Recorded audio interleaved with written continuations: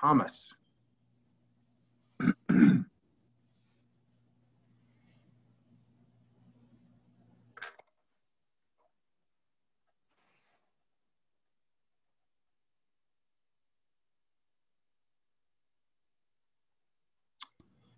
Good morning, folks. It is February 3rd, a Wednesday morning. It's 9 a.m. This is the Colorado Oil and Gas Conservation Commission's virtual hearing on February 3rd. We will initiate this hearing with a call of the roll of the commissioners. We have hearings manager Thomas with us today for the roll call. Certainly. Commissioner Gibbs. Here. Commissioner Gonzalez. Here. Commissioner McGowan. Here. Commissioner Mesner. Here. Commissioner Nanjapa. Here. Commissioner Hackett. Here. Commissioner Robbins. Here. Mr. Chair, you have 7 out of 7 commissioners present. Great.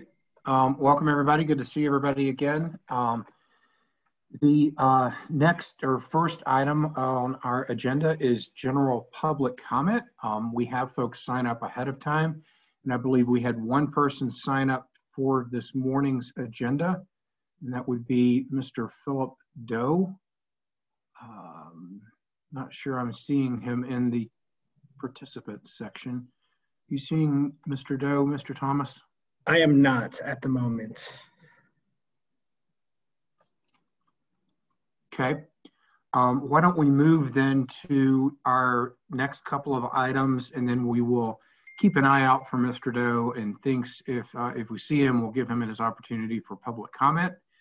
Next on the agenda is a short report from Executive Director Dan Gibbs. Commissioner Gibbs, you are recognized. Good morning.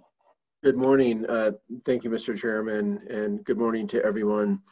Just a couple quick updates for you all. We are busy meeting with legislators. The legislative session starts back up on February 16th, and it's we'll see how the legislative session shakes out this year, but every legislator is entitled to introduce 5 bills, and depending on the positions they have in the legislature, sometimes they have waivers and they can introduce a lot more than that. So if you're a joint budget committee member, for example, you are sometimes introducing, 30 plus bills. And so we are working with legislators to understand if there are any bills that impact the Department of Natural Resources.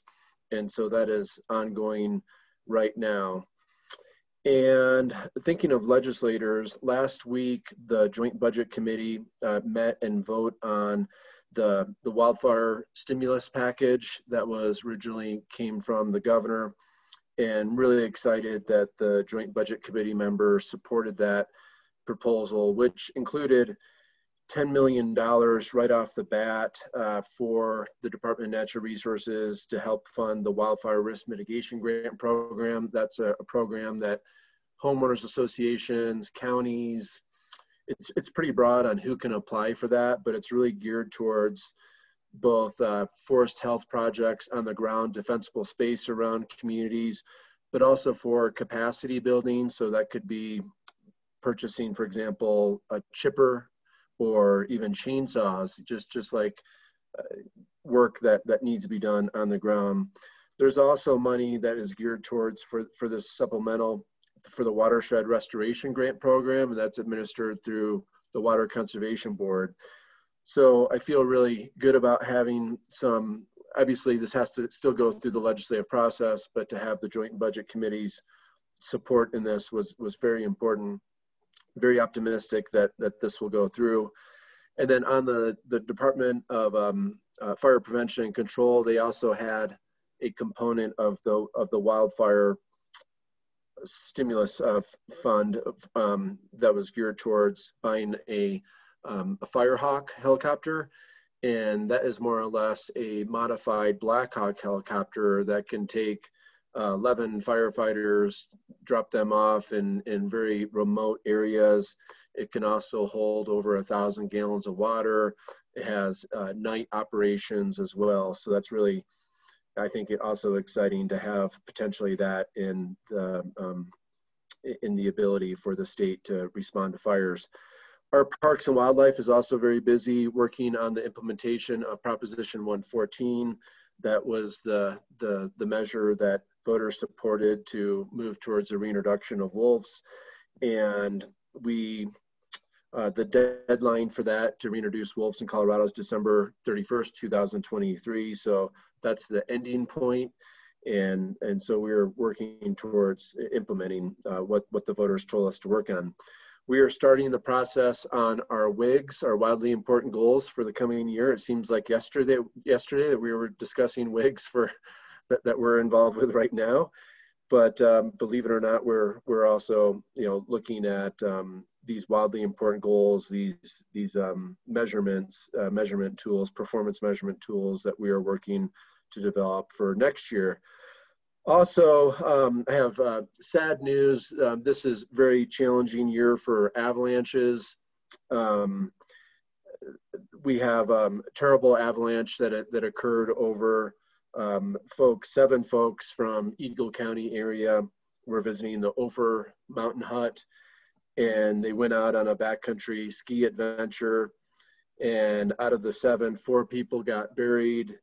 And they were able to find one of those 4, but we still have 3 people that are buried.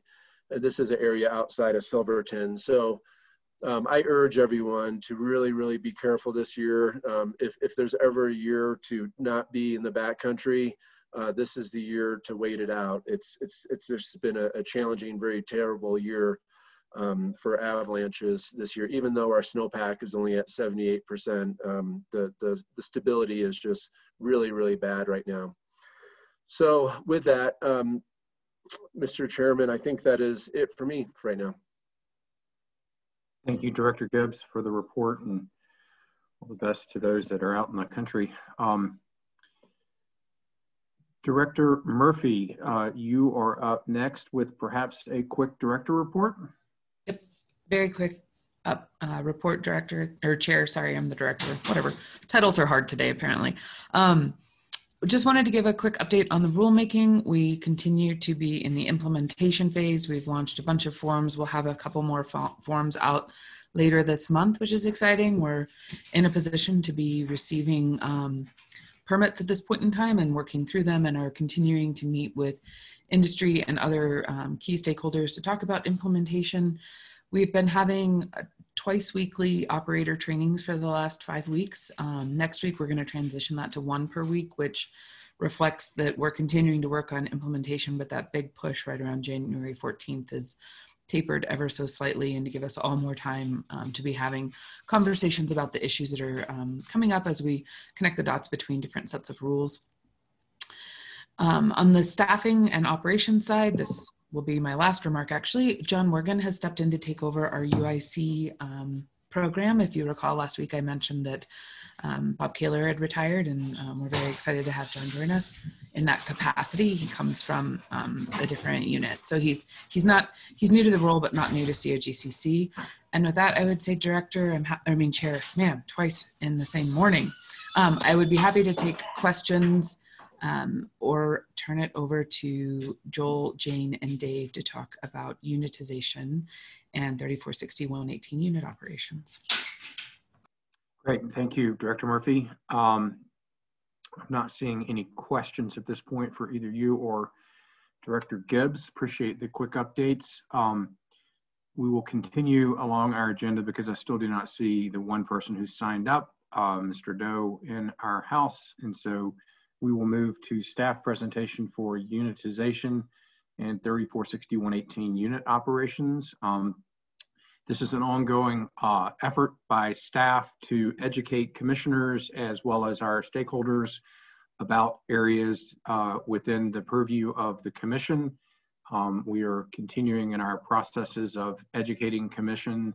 And so with that, we would ask Mr. A.G. Minor, Ms. Stanzik, and Mr. Andrews to join us. And I would turn to that group to determine who's going to lead us off. Thank you, Mr. Chair. This is AEG Minor, and I will go ahead and start. Mr. Thomas, are you able to queue up our slides? Thank you. So I will be launching staff's presentation this morning with an overview of the statutory basis for unitization, and then I'll turn it over to Ms. Stanzik and to Mr. Andrews, who will provide an overview of COGCC's procedures for processing unitization applications. And then Mr. Andrews will cover the geologic reasons why operators might want to file a unitization application in the first place. So before I really begin in earnest, I want to provide sort of a quick overview of why we're here. As you just said, Mr. Chair, over the past few weeks, you've received presentations from staff on two other categories of applications that operators can file with the Commission under the Act, which are drilling and spacing unit applications and pooling applications. So unit applications are a third category that is allowed by the statute. They're much less common, they're far more complex. So we've essentially saved the most challenging concept for last. I'd also like to emphasize that staff's presentation today, just like the earlier presentation on DSUs and pooling applications, is just a general overview of the statutory, regulatory, and administrative process. So it is not intended to address any pending unit applications before the Commission. And then finally, I want to give a sort of a quick caveat and overview of vocabulary about what we're talking about today. So units under Section 118 of the Act, they're often referred to as state units, and they're essentially an agreement between one or more operators to develop minerals in a relatively large area where for some reason it's necessary to coordinate that development between wells due to sort of various geologic considerations that Mr. Andrews is going to discuss later. And the way I think of them, and to maybe use some terminology that might be more familiar to you after mission change, I sort of think of them as subsurface caps, right? They're a plan to develop minerals over a broad area, but they are really focused on those subsurface considerations, not the surface considerations. My understanding is that the term state unit is really intended to distinguish Section 118 units from federal units, which are approved by the Bureau of Land Management and really serve a different purpose than Section 118 units. And it's a little bit confusing though, because the State Land Board also has its own system that is sometimes also referred to as state units. So those are not what we're talking about today. And finally, sometimes drilling and spacing units are shortened and referred to as units in shorthand. Again, that's not what we're talking about today. You already heard about drilling and spacing units. So we are just talking about units that are approved by the Commission under Section 118 of the Act. So with that, next slide, please, Mr. Thomas, and I will go ahead and begin. So I'm going to be walking us through each subsection of Section 118 of the Act. Please bear with me because it's a fairly long and frankly confusing statute. It has been essentially unchanged since it was adopted as part of the original Act in 1951. To the best of my knowledge, it's just been amended twice, once in 1961 and once in 1963. So on the screen, you can see subsection 1, which I've broken out into 3 components that are highlighted in green, red, and blue. The green section identifies 3 types of permissible unit agreements, which are for pressuring, recycling, and other. And Ms. Stanzik is going to provide a little more detail about what each of those operations are sort of in practice later in the presentation. Skipping down to the blue text, subsection 1 also automatically gave retroactive approval to any units that predated the passage of the Act in 1951. And then finally, in the red text, the General Assembly declared that unit agreements don't violate antitrust principles so long as they're entered into for the purpose of conservation, to increase ultimate recovery of oil and gas and prevent waste.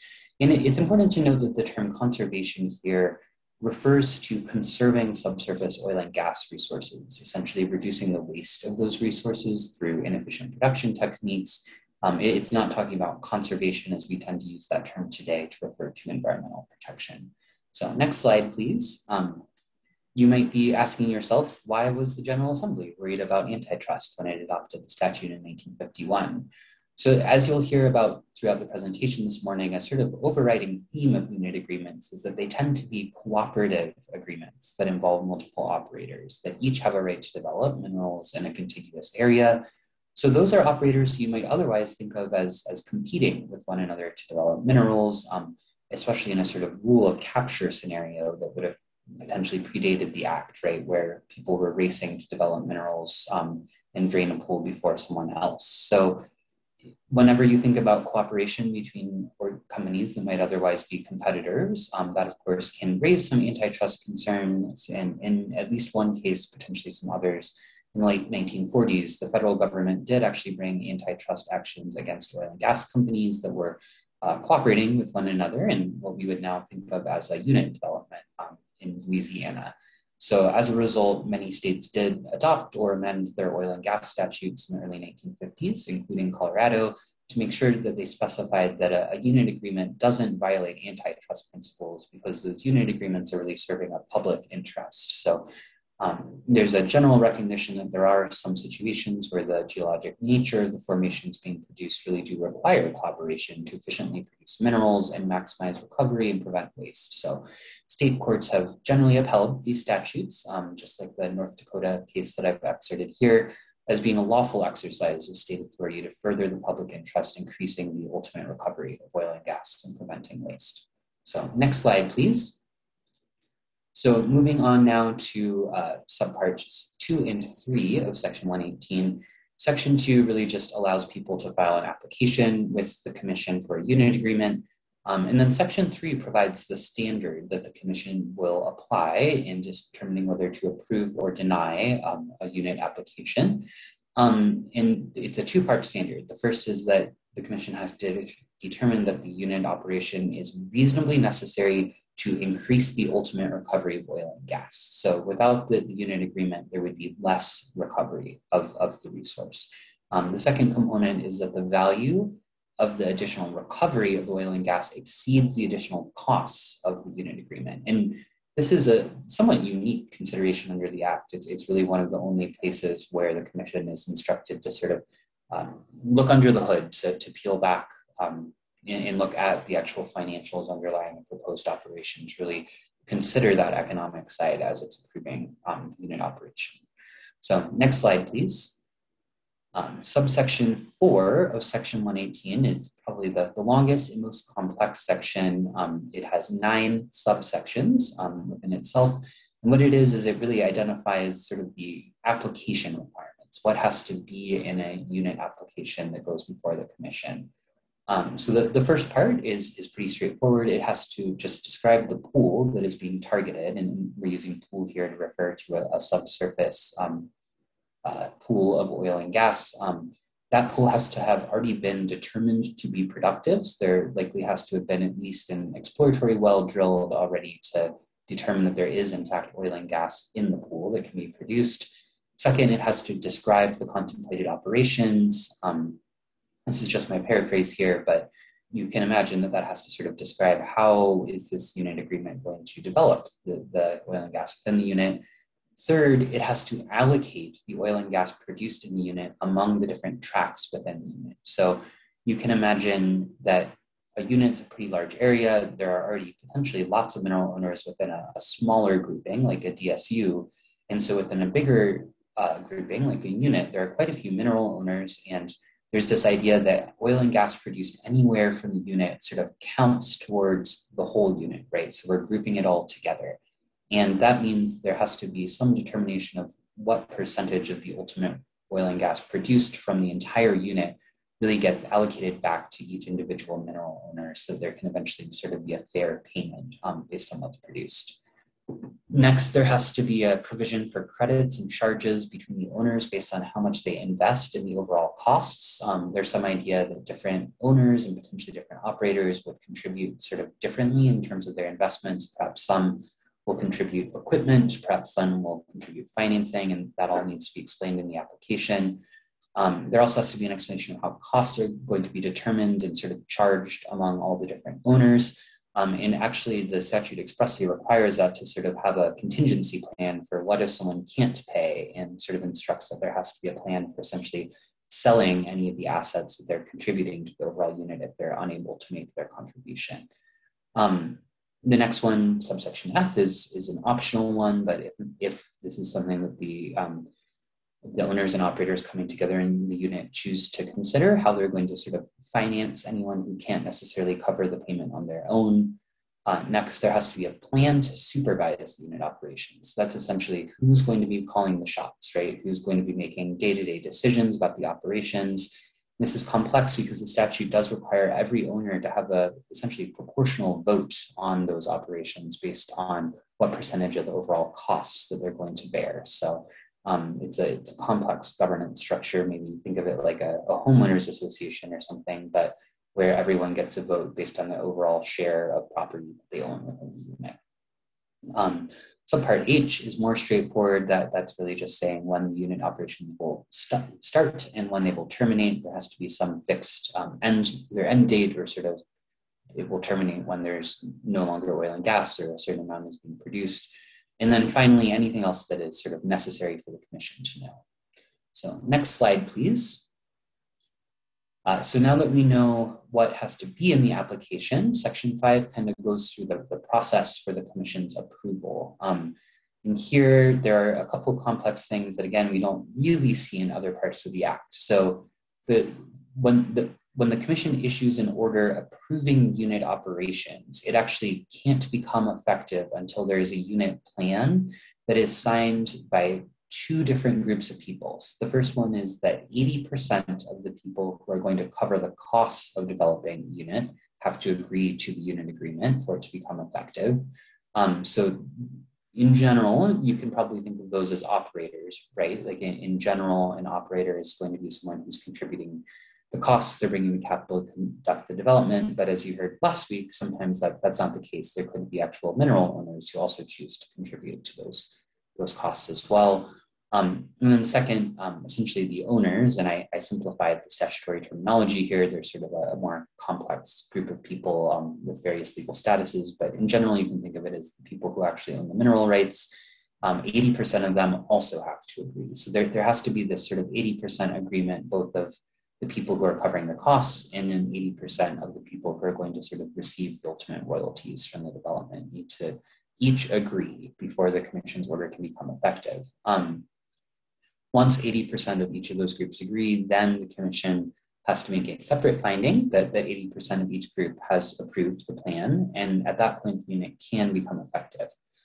The statute sets essentially a 6-month window for this all to happen. The commission can have supplemental hearings during that period, and if there is not 80% approval from each group within 6 months, then the commission's order approving the unit will be sort of automatically revoked unless the applicant can make a showing of good cause. They have to come to the commission and show that there's some good reason why that time frame can be extended. So next slide, please. And then I've just put the remaining, I guess, 7 subsections here. I think each of these are a little more straightforward or self-explanatory.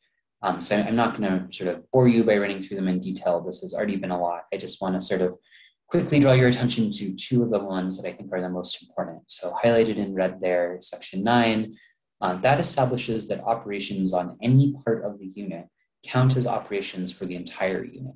So this gets back to the idea again that once production is unitized, there's this idea that oil and gas produced from anywhere within the approved unit sort of counts as being produced from the entire unit. So even if the minerals that are actually produced come from over here, if someone owns a lease, has a lease to develop minerals over here that is also within the units, that counts as if those minerals were produced, right? And that's because there's this recognition that everything in the unit is sort of linked for purposes of production. But that also has a legal implication because it means that the operator over here, whose minerals were not physically produced, they are still fulfilling any obligations they have under their lease to hold the lease by production. So a lot of leases are held by production. There's an agreement that the lease will terminate if oil and gas is not produced in a certain period. So if that lease is part of a unit and that unit produces from anywhere in the unit, then that lease would count as being produced.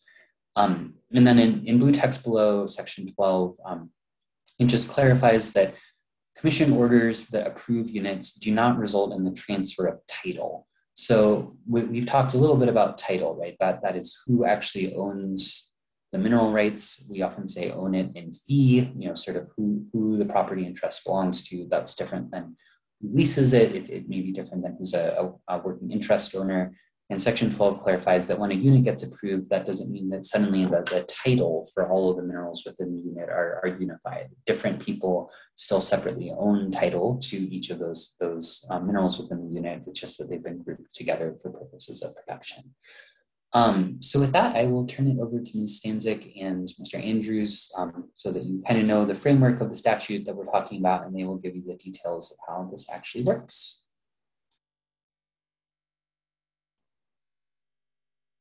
Thank you, AAG Minor, for that legal introduction to state units. Looking to see who's up next. Ms. Stanzik. Thank you, Chair. Thank you, Mr. Minor. Good morning, Commissioners. I'm Jane Stanzik, the Permitting Manager here at the Commission. Next slide, please. Thank you. So just to summarize the Commission's approval of unit operations or unitization, the order creates a state unit. It approves the agreement for unit operations. It prescribes the plan for the unit operations, and it is effective only with the written approval of 80% of the owners within the unit. And again, to reiterate what Mr. Minor said, these state units created by this commission are different than those created by the State Land Board. Next slide, please.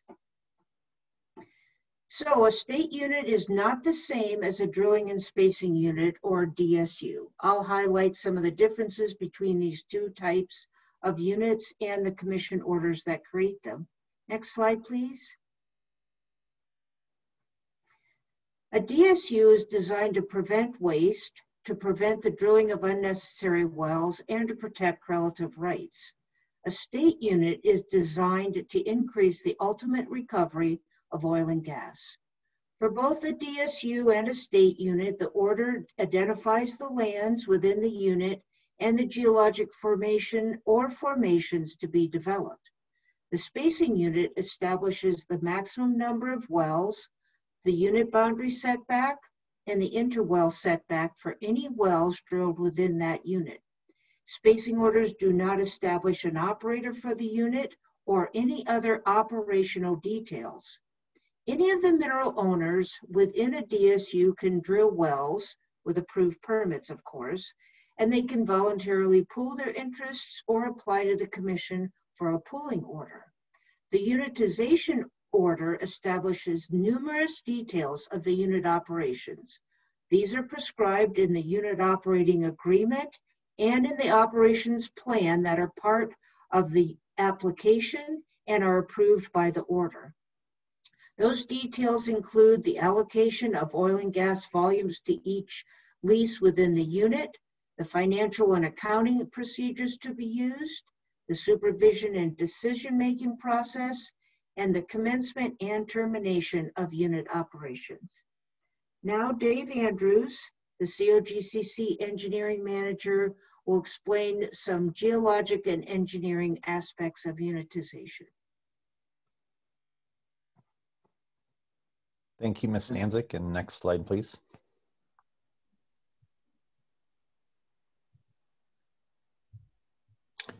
Am I having microphone issues? We can hear you okay, Mr. Andrews. Okay, thanks. So again, good morning, commissioners. Thank you, Ms. Stanzik. For today's presentation, I will review some illustrations to show how unitization has worked in the past. I say in the past because unitization orders have been rare in the 15 years that I've been with the commission. Many orders were established decades ago when older conventional oil and gas reservoirs were converted to a water flood. As Mr. Minor alluded to, and Ms. Stanzik also, the main intent of this type of unit is to maximize recovery of the resource. This can be done with field practices.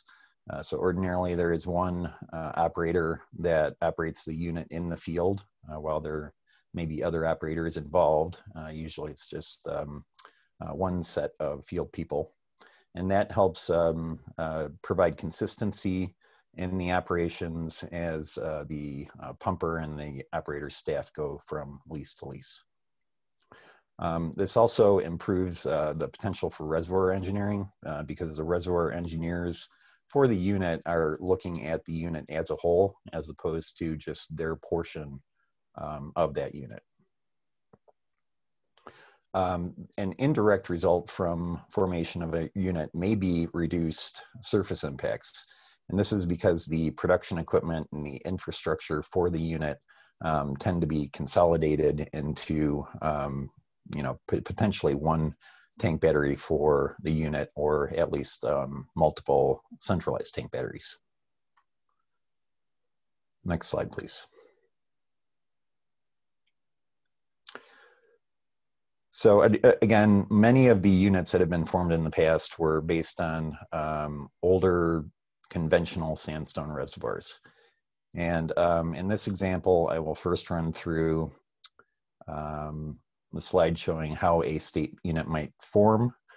Second, I will revisit the purpose for a Class 2 underground injection control well and the special type of UIC well used for enhanced oil recovery. And last, I will explain how oil is currently produced from Colorado's classic case for an enhanced oil recovery project, the Rangeley Field.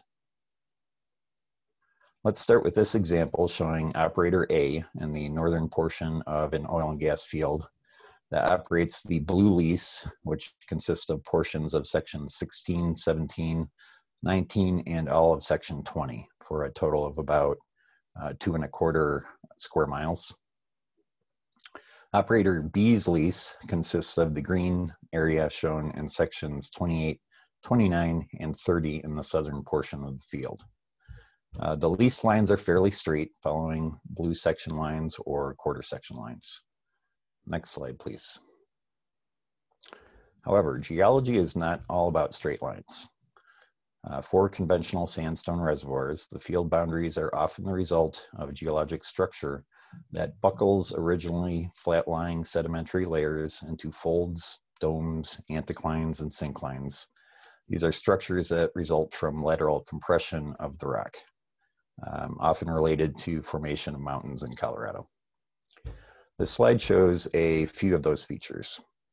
The contour lines within the field boundary in the brown-colored area could represent a structure map showing lines of equal elevation at the top of the reservoir rock formation. Or they could be an isopoc map showing the thickness of the formation throughout the field.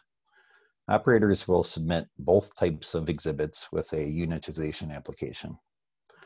The purpose of these exhibits is to provide sufficient evidence to establish the remaining oil in place in the reservoir at the time of the unit application, to show that fair and equitable shares of production will be distributed to the unit operators and the mineral interests during operation of the unit. Next slide, please. This slide shows that the unit boundary lies outside of the geologic field boundary from the last slide. The shape appears blocky as the unit boundary generally follows a survey grid.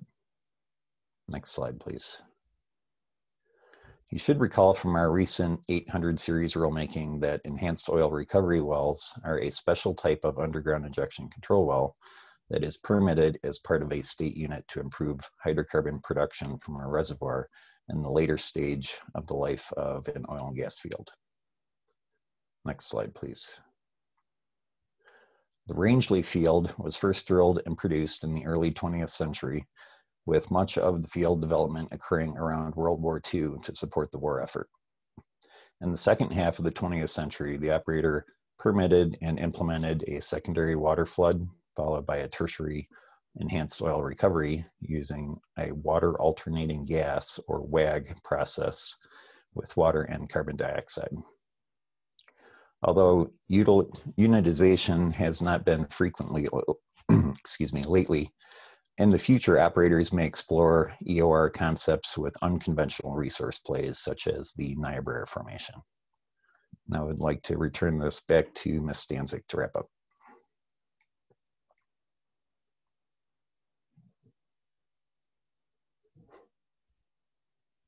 Thank you, Mr. Andrews. Next slide, please. Thank you. I will now describe the application and approval processes for the creation of the state unit, and then the permitting process for operations within an approved state unit. An operator that desires commission approval of a state unit must file a hearing application. According to the statute, the application includes the unit agreement, the unit operations plan, and testimony in support of the necessity for unitization to increase the ultimate recovery of oil and gas, as well as the profitability of the planned operations. If the unit operations will include injection for enhanced recovery, the application must also include all the information required by Rule 811.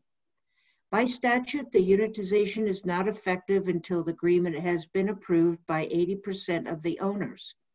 If the Commission approves the unit prior to the approval by 80% of the owners, the operator will apply for another hearing to present the approvals to the Commission. If the approvals are not obtained within 6 months, the unitization order is revoked. Next slide, please. The oil and gas operations within a state unit are permitted in the same way as all other oil and gas operations. Oil and gas development plans, Form 2As and Form 2Bs, will be submitted for Commission approval according to Rules 303 and 304. Wells will be permitted according to Rule 308. And if the unit operations include any injection wells, those will be permitted according to Rules 803 and 804, requiring the Forms 31 and 33. Thank you. Do you have any questions for us? Thank you, team, for the presentation. I see that Commissioner McGowan has an initial question. Chair, can I make a couple of big picture? Sure, Director Murphy. Great, thanks. Sorry I didn't coordinate very well, but I just wanted to kind of reemphasize a couple of things that are important from today. One is that whether it's a drilling and spacing unit or a unit pursuant to 118, it's the plan for the subsurface, and that complements any CAP or OGDP or 2A, which is the plan for the surface. And these processes need to run together, but they do have different functions. And so I think that's an important piece to keep in mind. And then the other piece, I know that Mr. Andrews touched at a very high level about some very complicated concepts of engineering and geology.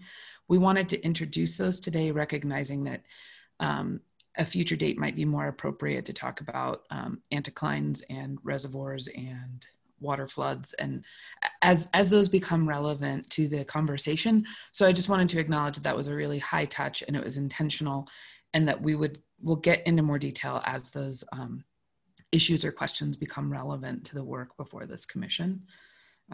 So just wanted to acknowledge that too. And with that, I will stop talking and turn it back over to you, Chair. Thank you. An initial, go ahead, Commissioner McGowan. I have a follow-up question as well. Go ahead. You go ahead, okay. And then I'll go after you. You know I always have questions. Director Murphy, AAG Minor, Mr. Andrews, Mr. Stanzik, kind of an initial question. So SB 19181 made some alterations to drilling and spacing unit, I believe, with regard to looking at health, safety, welfare, environment, wildlife resources, et cetera. But it didn't make any changes to Section 118. And so how does that play into the sort of downhole sort of spacing that's happening under a state unit issue? Mr. Chair. AAG Minor? Go ahead, Joel. Thank you, Mr. Chair. I think there are a couple of things to note there. So as you're correct, that Senate Bill 181 did add a provision to Section 116 of the Act, which notes that public health, safety, welfare, the environment, and wildlife resources have to be considered in the approval of a drilling and spacing unit. It did not make a similar amendment in Section 118.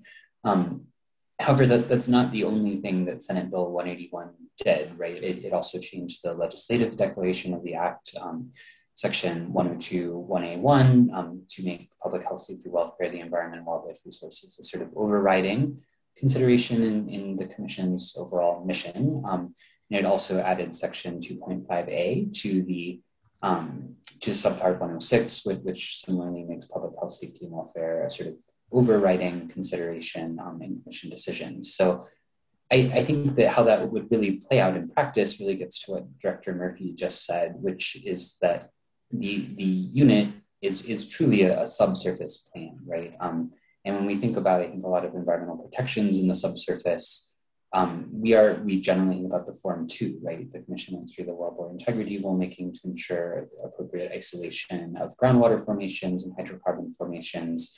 And then when we think about surface resources, of course, we're all very familiar with rules 303, 304, 306, and 307 that make public health, safety, and welfare consideration in the approval of a Form 2A and an OGDP. So I think in practice, that's probably where those changes from Senate Bill 181 would really be considered, because an operator can't develop a well or build a location just by obtaining a unit agreement, right? They need to also go through those other stages of the permitting. But if there is some reason to consider public health, safety, and welfare in the actual approval of or denial of a unit agreement, I do think that Section 106 2.5a and also the legislative declaration will provide potentially grounds for the Commission to make that consideration.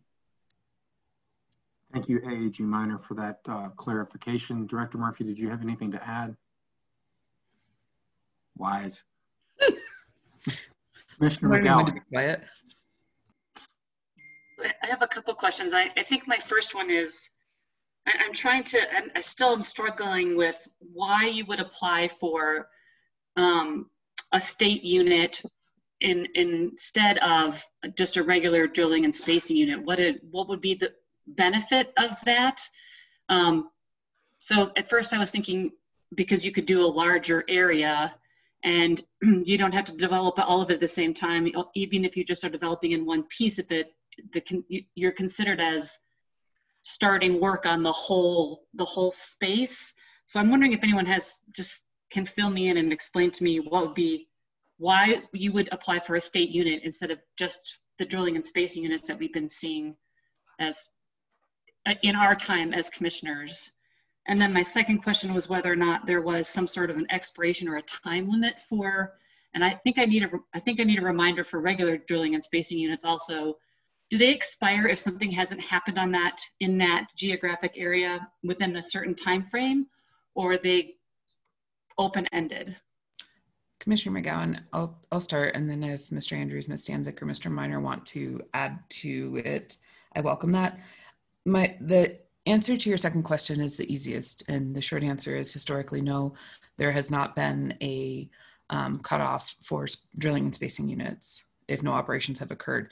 That being said, drilling and spacing units have often been amended, and that's why a number of the drilling and spacing unit orders get complicated. You have to talk about how other orders in the lands and affecting those minerals may be affected or impacted or not affected or impacted. So no, is the answer to the second question. The first question is a little bit harder for me to answer and maybe appropriate for some of my colleagues or others to think about answering. To me, the advantage of a unit that I've seen when it's come before us in the 7-ish years or so I've been involved is really dictated by the geology. There's a unique geologic feature or a unique way of producing the minerals, but that's not always true either. And so again, if we think about looking at units versus drilling and spacing units versus units under Section 118 of the Act, it really is about understanding the geology and what the plan is and how it can be developed in complement with the surface. I think the thing to keep in mind is that, I also have a pretty very narrow view of oil and gas development in Colorado. It's been largely dictated by, 1280s. Well, it started at 640s and now 1280s with horizontal development of the Codell and Niobrara and the DJ Basin. There's been a lot of different development across Colorado and for different formations. And so that's the other piece. We've seen a lot in one area, but there are lots of other pieces that go into understanding why the geology would drive a unit operation versus a drilling and spacing unit. So that's a really long-winded, meandering answer. But to me, it really is driven by those questions of geology and engineering and probably leasehold interest, recognizing that achieving the 80%, I think, can be a more difficult burden for unit operations. And I think it provides a more complicated conversation for mineral rights holders to have about how to develop their mineral rights. I don't know. Thank you, Director Murphy, for that answer. does Mr. Stanzik or Ms. Stanzik or Mr. Andrews desire to add into any of that? Mr. Andrews. Thank you, Chair. I would just add that, up until this point in the Commission's history, it's been mostly regulatory driven. And that's why the majority of the units that we have seen are related to underground injection control.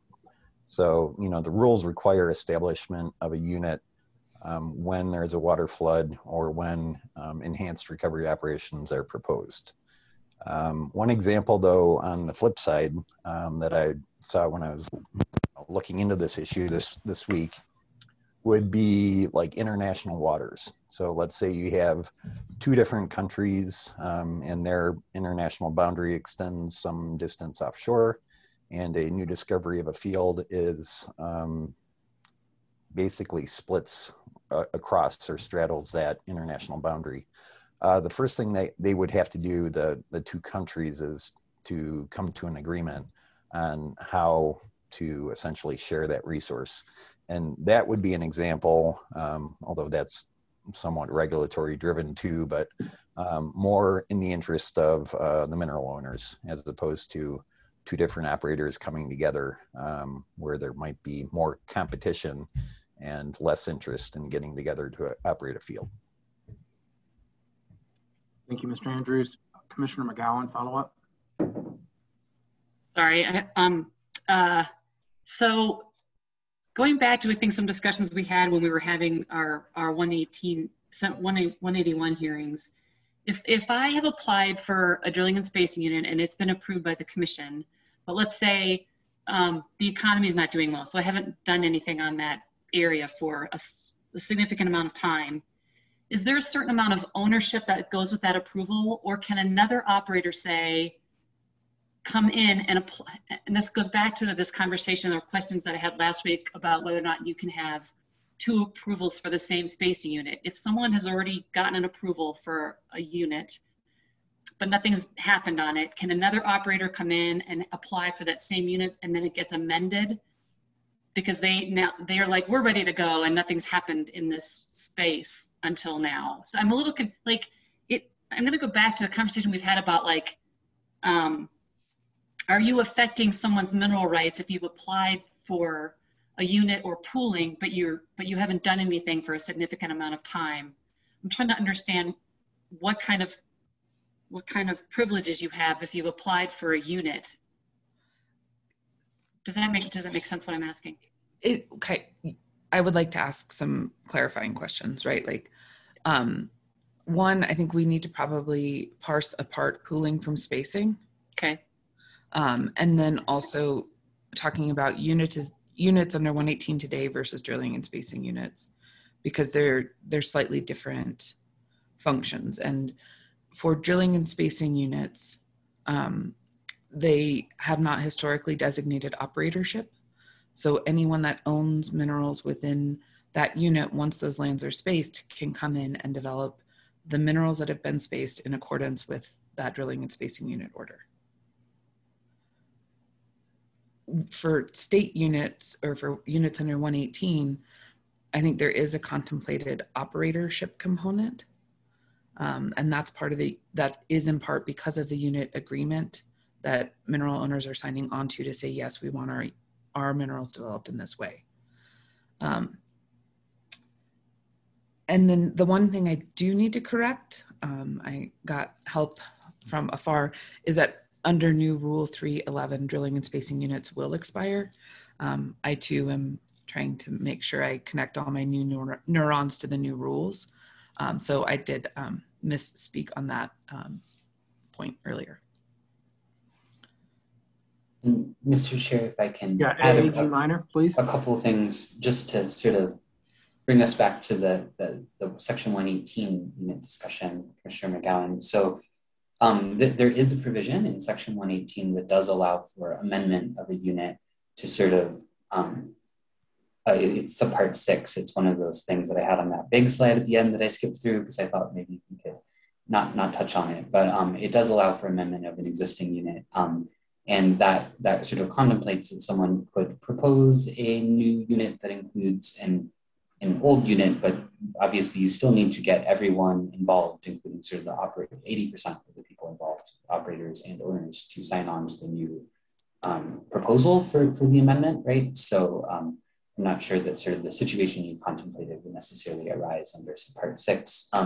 And then in terms of the actual termination of a section 118 unit, as I mentioned, under subpart 4H of section 118, it does actually require that the commission order for the unit to have a termination date, right? It has to have a start and end date. So it's not subject to that 311 expiration process that the Director Murphy just mentioned, but there should be some contemplation, though my guess is that it's probably not a date. I don't think it would say this ends on July 1st of 2030. I think it would probably say this ends when there's no more minerals to be produced. And while I have the floor, just to kind of, I think when you framed the initial question of could someone propose a unit to sort of hold an area by developing one area but not developing the whole thing, I think that that's really what a federal unit does, right, in a lot of ways.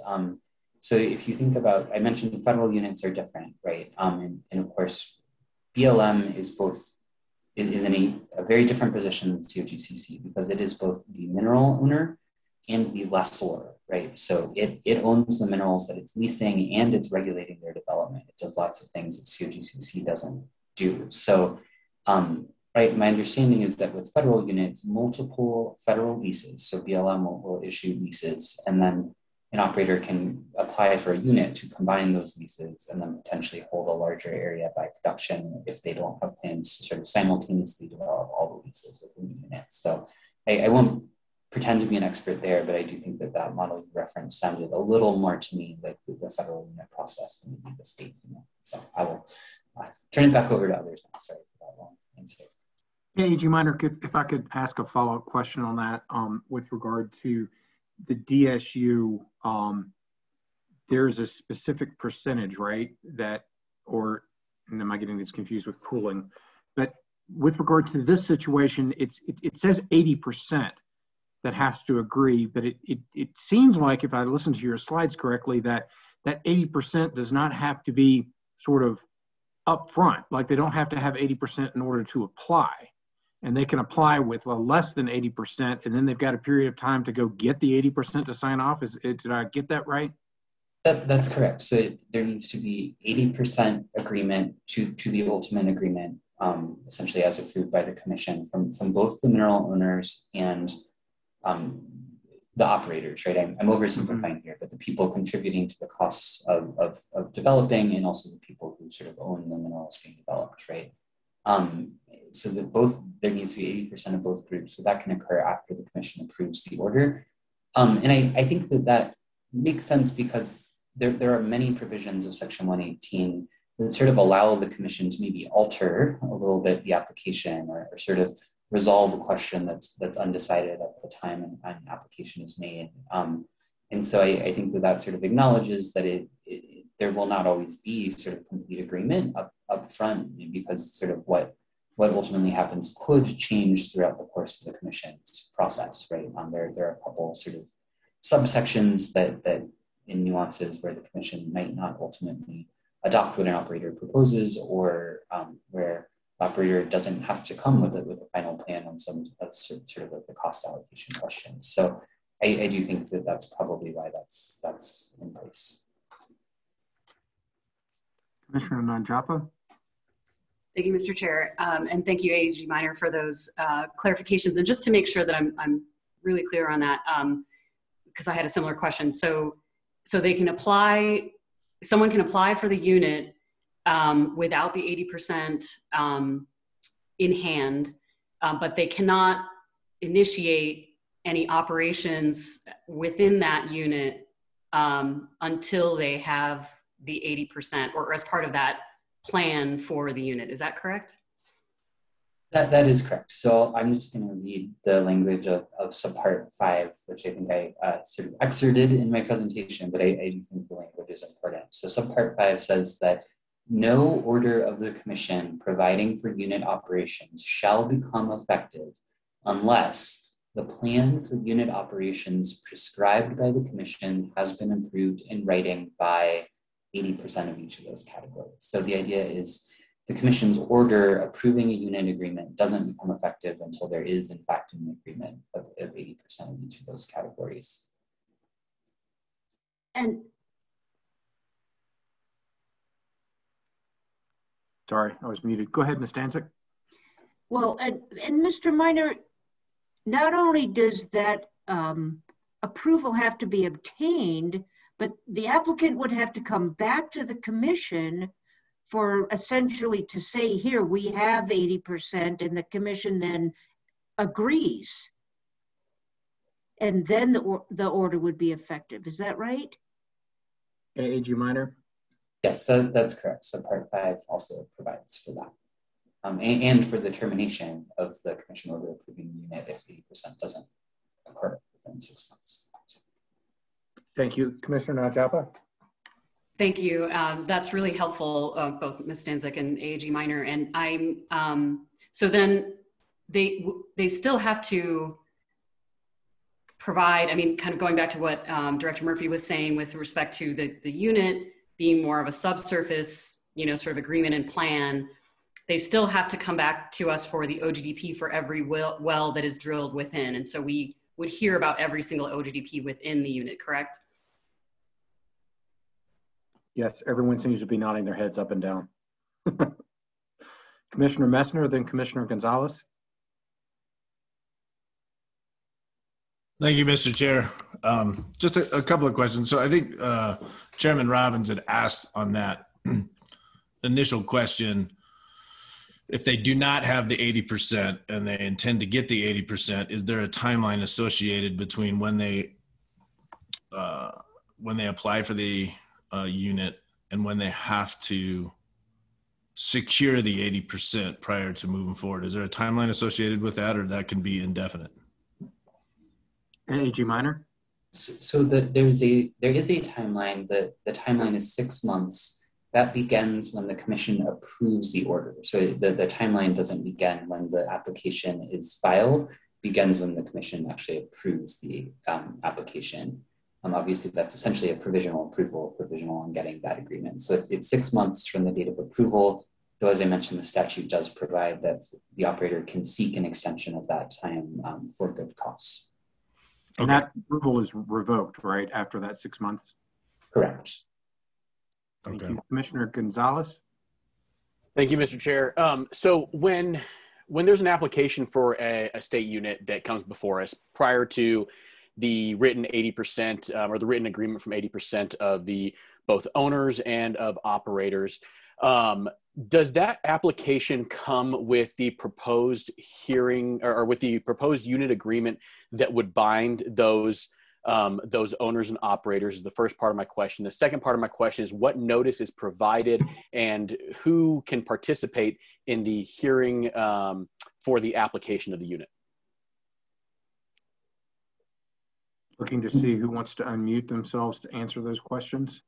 AG Minor. I unmuted to suggest that maybe Ms. Stanzik can answer sort of that first component potentially, or Director Murphy, but to the second component of your question, Commissioner Gonzalez, I think it's 504B3 governs the notice that must be provided as a part of the unit application to the commission, and that does require notice to, I believe, all mineral owners within the unit, right? Everyone who would be included in the 100% to get to that 80%.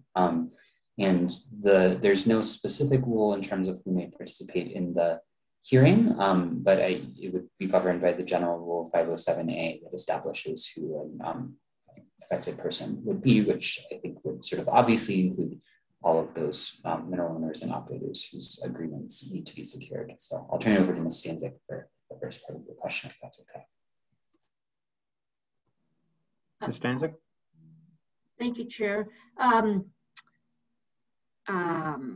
Yes, the statute actually specifies that the operating agreement and the operating plan, which I have some overlap, are part of the application, the hearing application for unitization. And in terms of notice, I think that there's additional notice required by the 800 series for the, if the proposed plan includes injection. So that it gets a little more complicated. And then thank you very much, Ms. Stanzik. I have a follow-up, Mr. Chair.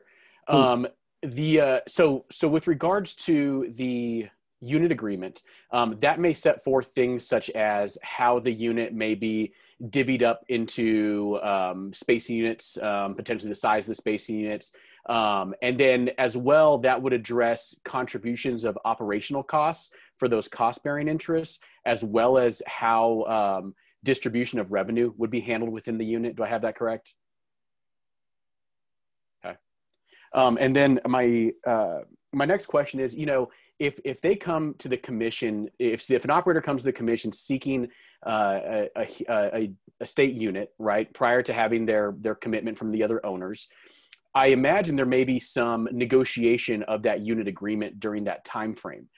Does that then have to come and be vacated or revised before the commission in order for it to go into effect at that point? AG Minor. I'll take a shot at that, which is I don't know. I've never seen how this works in practice, but I believe it would be prudent for the operator to amend their hearing application in that case, because subsection 5 does specify that the commission will approve the agreement through its order, and it is that agreement that 80% of each category of persons need to agree to. So if they agreed to a different agreement, I don't think than that which the commission approved, I don't think that would work. So it would certainly be prudent, I think, for the operator to amend their application. And while I have the floor, I misspoke earlier. The hearing notice rule for unit applications is 504B4, not 504B3. Thank you, AG Minor. Commissioner Messner. Thank you, Mr. Chair. And Commissioner Gonzalez, if you've got like a stream of questions that you want to go with, then go ahead. No, okay. Couple questions then, and I've got a couple here. So trying to understand a little better the cost sharing and the of the 80%. And is it required that all operators or mineral owners within that 80%, within the unit, are required to cost share, except for those instances when someone else can cover someone's cost share for a fee?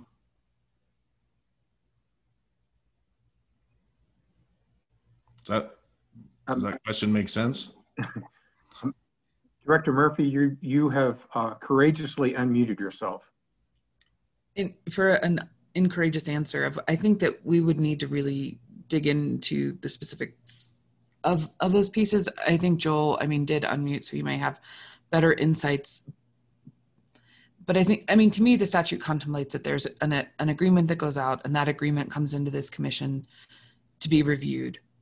And those agreements are pieces that need to be considered as part of the process without really specific dictates of the hows and whats. And I know that Joel has a better feel, and probably Jane too, for the exact who can do what. And so I would invite them to provide color commentary, but there is an element that having the agreement come in as part of the piece to be reviewed as well by the commission. AG Minor. Yeah, I don't have much to add beyond. I think I don't know. Certainly the statute contemplates various arrangements of sharing costs and sharing revenues, right? So I didn't provide sort of the exact language of all the subsections of subpart 4 on my slide because it's pretty long and detailed, but I did mention subpart F that sort of contemplates some form of carrying or otherwise financing. That is the direct quote. So perhaps if there are people who can't cost share, others can carry them or finance them, and maybe that would sort of count against any revenue allocations they get later. Then also subpart D discusses a provision for credits and charges to be made an adjustment among the owners for their respective investments in wells, tanks, pumps, machinery, materials, and equipment contributed to the unit operations. So I think that sort of contemplates that maybe some people who are owners or operators within the unit are contributing equipment or maybe pre-existing wells, right? Like if you go back to subpart 1, it does require that someone has to have determined that there's a producing oil and gas formation here already, which so there may be an existing well that was drilled to determine that. So I think that the statute seems to contemplate some creative methods of cost sharing. I don't know exactly what the General Assembly intended that to mean in 1951, but that seems to be what they were thinking of with the examples they provided. Commissioner Messmer. Thank you, Mr. Chair, and thank you for that. I'm just trying to get my head around the whole thing. And along that same kind of line of questioning, help me understand. Well, help me make sure that I understand that. We're talking about typically a unit being a fairly large piece of land, and there's going to be a particular geologic formation that is intended to be accessed, but at the same time there may be portions of these of this unit that may or may not be accessed. But is everyone that's involved with this receive a share of whatever profits are occurring, even if their particular parcel is not touched, right? Okay, all right, I thought I understood that. And then as far as the 80%, I mean, I get the 80%, but we haven't really talked about the 20%. What happens to the 20% in these situations where you've got 80% consent, you've got 20% that I assume at that point maybe didn't consent? I mean, I know that you could certainly have more than 80%, but are they just treated like they were being forced pooled? Is that AG Minor? And for the record, the answer to your last question was an affirmative nodding of the heads up and down. That's right. That's right. So the answer to, I think, your more recent question, Commissioner Messner, is no. So the pooling section of the statute has very detailed provisions that you heard about last week, section 116, subpart 7, I think, for how non-consenting owners within a drilling and spacing unit recover royalties from production, right? So there's not an equivalent provision in section 118 governing non-consenting mineral owners within a section 118 unit. So my understanding is that subpart 4C of section 118, that's the part that talks about the part of the commission's consideration has to be an allocation of the oil and gas being produced, right? So my understanding is that those non-consenting owners would receive essentially an equal share, but because there are also provisions that talk about sort of cost recovery, potentially if those non-consenting owners are not necessarily contributing to overall costs, perhaps there could be some provisions for allowing lesser recovery from those folks, but I am unfortunately not really equipped to speak to the specifics. So I don't know if Ms. Stanzik or Director Murphy are sort of familiar with maybe past examples where there is someone in that 20% non-consenting category. Commissioner Messmer. Thank you. That's helpful. And so, just to summarize, I mean, what you're saying is that the commission's going to make that determination of the allocation. Is that correct? Okay. My other question is, and I think I already know the answer, but again, I'm just confirming that I understand, is there's a geologic formation, subsurface geologic formation that we're trying to, fully access here. I assume there's no minimum or maximum size that can be associated with a unit. Okay. Okay. Again, that's a no. And I know that Mr. Andrews, you may go into this in maybe a further educational session around geology, but I guess I'm curious, how you would prove or rationalize the need, the subsurface geologic need to be able to pursue a unit. What standards or bars need to be met in order to make this this determination. Chair, may I? Yeah, Mr. Andrews. Sorry, I didn't see you. Please. So, I mean, it really depends on the either structural boundaries of the unit or stratigraphic transitions that may go from a sandstone into a different reservoir. But I mean, the main thing is these are usually fields that are well characterized. So the operators, have seismic or other data to define the extents of that sandstone body, if it's a sandstone reservoir. And they generally have lots of drilling data and production data to be able to tell, how much more oil is recoverable from the unit. And that would be part of the application. Okay, thank you for that. And last question, I think, is we've got the mineral owners, you've got the operators, you've also got the surface owners, and the surface owners, understanding that you've got the unit and that they'll be going through an OGDP process with, 2s and 2As and all the rules related to that. Is there anything that needs to be in the unit application that clarifies that there is going to be the ability to get the surface agreements in place in order to be able to continue to move forward in the recovery, of the minerals within the unit? AG Minor. No, Commissioner Mesner. Nothing in Section 118 discusses surface agreements or surface owners. So as Director Murphy said sort of at the end of the staff presentation, those surface considerations are still very important, but they're handled through the OGDP process, not through the Section 118 process. So, and I get that. At what point, I guess it's probably not really realistic, but I guess it could be problematic that you create a unit and then not have the ability to be able to access that. And if that was the case, can you remove that unit or remove the authorization for that unit because they are unable to get the surface owner agreements in place to actually drill? AG Minor.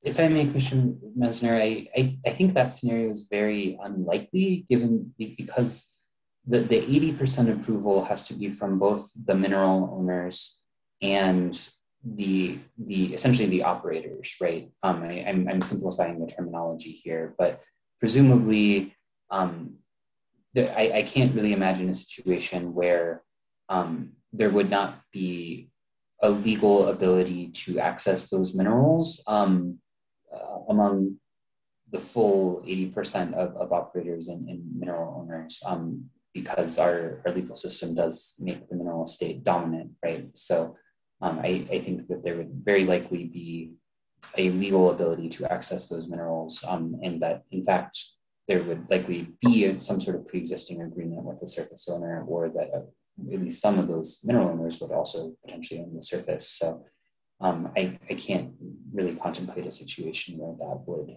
arise. Okay, thank you very much. Commissioner Gonzalez. Thank you, Mr. Chair. This question goes to kind of how the unit operates once it's approved and the appropriate written consent has been granted or issued, and kind of what happens if development continues at the regular pace and goes to full development. What does the unit look like? But what happens if development stalls under a unit agreement or under an agreement, a unit approved by us? And the operative word I'm going for is contraction, but I just want to get some more explanation on that whole process. Dr. Murphy? Yeah, hand this over quickly. I think contraction is an option as contemplated, if it's contemplated by the unit agreement, right? And how that would operate. So to me, it's, there's a lot of this statute that sets out the big picture process to get there, but we need to look at how it actually operates and applied based on the unit agreement and the information that comes forward in the ultimate order that the commission adopts. And these are all pieces that need to be considered, right? And kind of to close the loop on Commissioner Mesner's question about what happens if 20% are non-consenting. There's a chance that you do have 100% consent, is that they would be compensated as contemplated by the unit agreement, and the provisions that Joel mentioned are the authority for the commission to adjust that in accordance with what comes forward. So I don't know, Ms. Stanzik, if you want to add anything about contraction more specifically, but to me, this is a lot about, you'll have to look individually at units as they come to you and think about things like contraction and the unit agreement and what it contemplates and what the mineral and operators have joined in support of or in opposition to a particular unit proposal.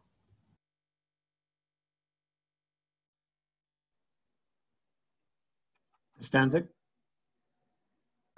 Thank you. Given that the unit, the boundaries of the unit, and then the plan to operate it is based on, is all technical. It's based on the anticipated performance and behavior of the reservoir and whatever methodology the operator is proposing to increase the ultimate recovery of oil and gas. So I'm trying to imagine when a contraction would make sense. I would think it would only make sense if their initial understanding turned out to be wrong. And I would think that would require amending the unit agreement, the operating plan for the unit.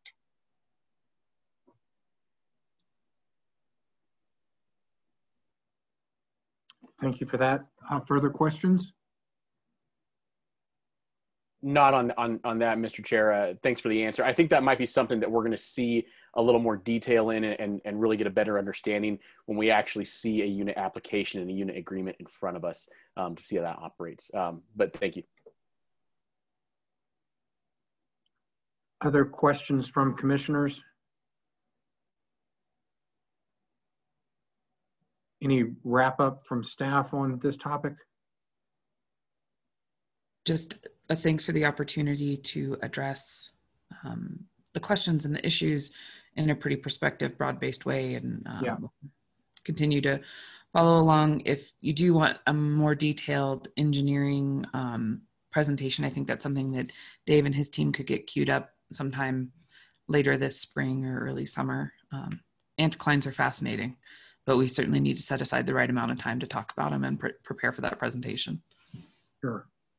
Well, on behalf of the commission, I want to thank staff for once again taking a difficult topic and presenting it to us in an educated manner. The slides that we've seen today, I would anticipate would make their way to our website so that we have access to them and our stakeholders have access to them as well. Is that right?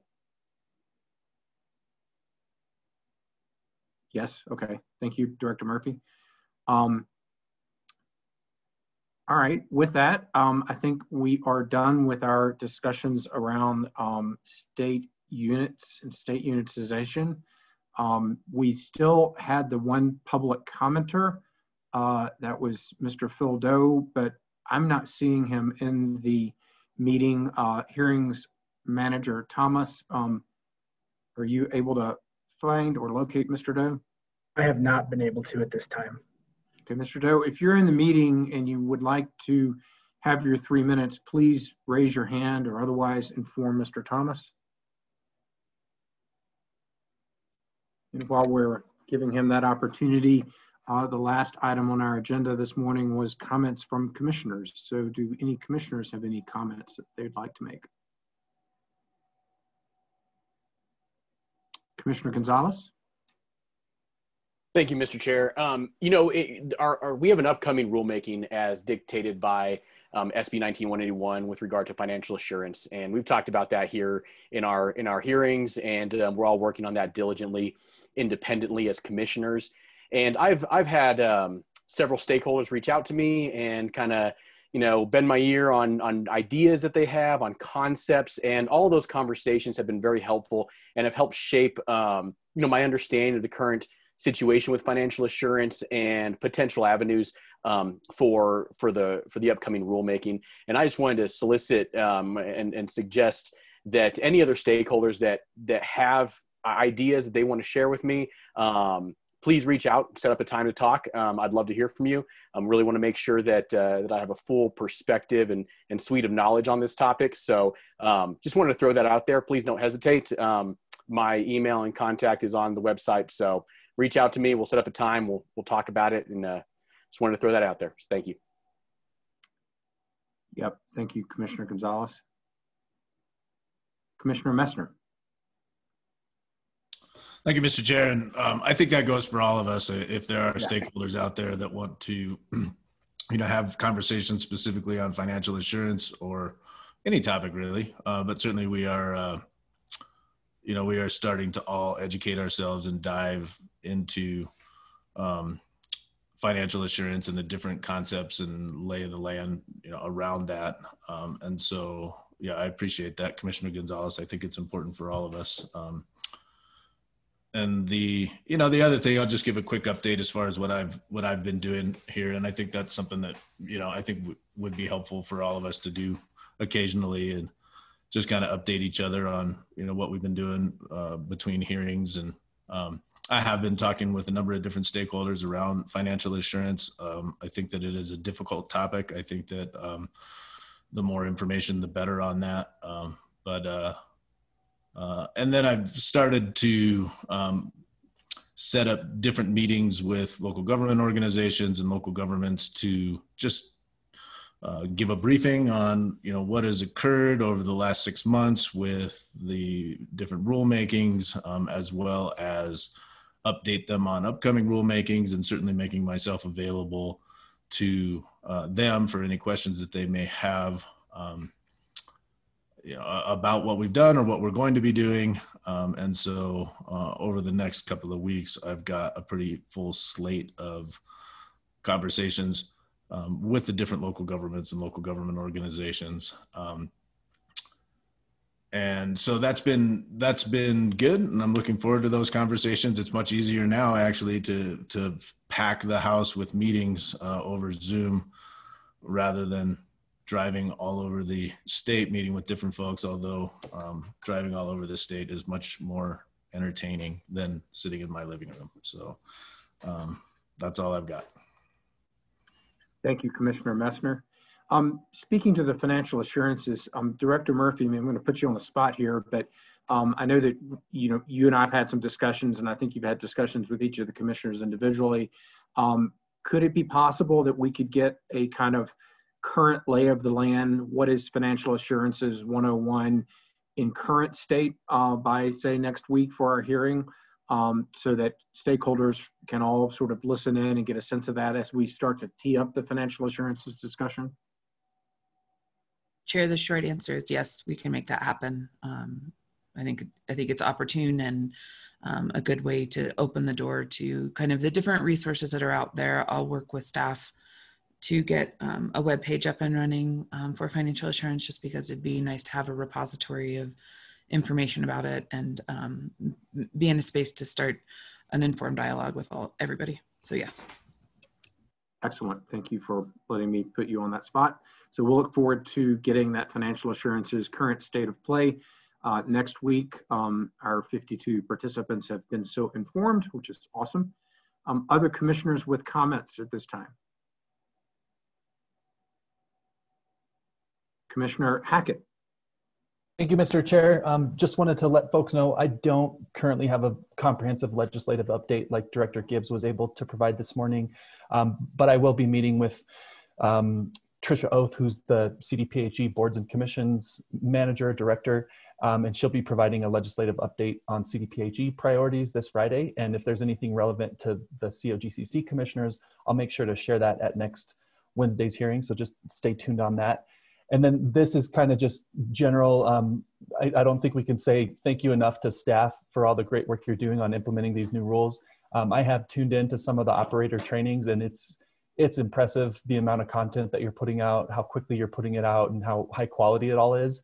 I have reached out to a couple of the new OGLA staff to let them know I think they're just doing a phenomenal job with that, and just wanted to restate that to any other COGCC staff who are listening in. You're doing a phenomenal job, and we appreciate learning this process along with you. So thank you very much. Agree. Thank you, Commissioner Hackett, for that point. Other final comments? All right. With that, I think we are through our agenda, and we would look for a motion to adjourn. So moved. Second. You have a motion and a second. All those in favor signify by saying aye. Aye. Any opposed? Looks like we're adjourned. We'll see you next week for the financial assurances update, as well as our general agenda. Bye, everybody.